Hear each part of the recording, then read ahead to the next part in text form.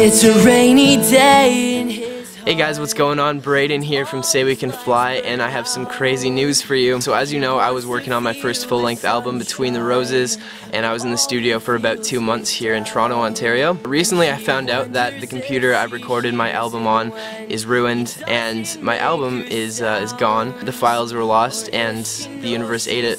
So it no longer exists anymore. So there's a fly on my glasses, sorry. Oh my god.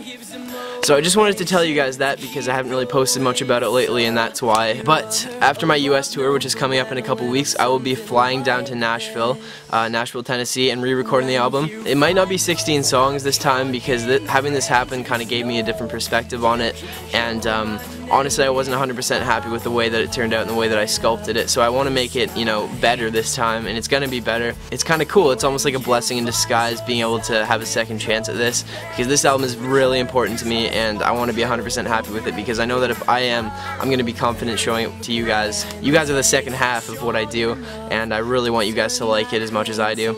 So it's kind of cool. It might not come out this summer. Well, it definitely won't come out this summer, unfortunately. It's gonna be a little bit longer, but I think it's gonna be worth it. I'm just gonna do my best to make it happen and make it better this time. Anyway guys, that's what I wanted to tell you. Also, in the meantime, I would really like it if you could comment down there, right down there. Tell me what your favorite SayWeCanFly song is. I'm gonna do 3 more acoustic sessions for you guys in the meantime. I want to get those recorded this week or next week before I leave for tour, so please comment and tell me which song you fancy the most, and I will go through the comments and pick 3 of them. I want to say thank you guys so much for being there, and you know, it's just a journey and an adventure, and I'm just really happy to do it. I just love that you guys are there with me, and I couldn't do it without you, so thank you all so much for everything. Yeah, so that was my news. Just want to tell you my album's gone, but I'm gonna redo it. Between the Roses is about a lot of things that have happened in my life, and it's probably my proudest piece of work so far. I really just can't wait to share it with you guys finally when it happens. Thank you all for being so sweet. I love you so much. Make sure to follow me on Twitter